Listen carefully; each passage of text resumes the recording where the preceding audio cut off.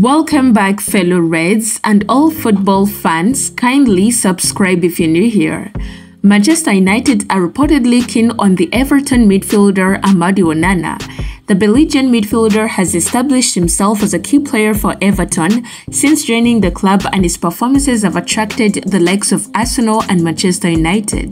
Onana has established himself as one of the best defensive midfielders in the league, and he could prove to be a solid long-term acquisition to the Manchester United midfield. Casemiro has been quite underwhelming this past season, and Manchester United need to bring in an upgrade on the Brazilian international. The Belgian could prove to be the ideal acquisition for them. He will help them tighten up defensively, and he will also break up the opposition attacks and win the ball back for his side. He has the physicality and technical ability to play for the top clubs, and moving to Manchester United will be an exciting opportunity for him. He will look to join a club capable of winning trophies in the coming seasons, and the Red Devils could certainly provide him with that platform. Everton have been fighting relegation in recent seasons, and Onana could be tempted to take the next step in his career. It will be interesting to see if Manchester United are prepared to provide him with an exit route.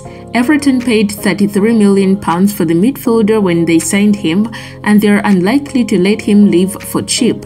They could easily demand a premium for the player. Improving the midfield should be a top priority for Manchester United. They have a quality young player in Kobbie Mainoo, and they need to support him with more quality in the middle of the park. Signing a quality defensive midfielder would be a step in the right. Arsenal have been heavily linked to the move to sign Onana, while their North London rivals Tottenham Hotspur are said to be interested in the 22-year-old midfielder as well. Now, Manchester United have been thrown into the mix. The Red Devils are likely to prioritize their defense, with Raphael Varane leaving the club and the future of Harry Maguire up in the air. Luke Shaw and Tyrell Malaysia's injury issues mean a new left back is a necessity too. However, Manchester United could do with a new midfielder as well. Sofiane Amrabat is unlikely to be registered after his loan spell, and Casemiro could be sold too in the coming weeks.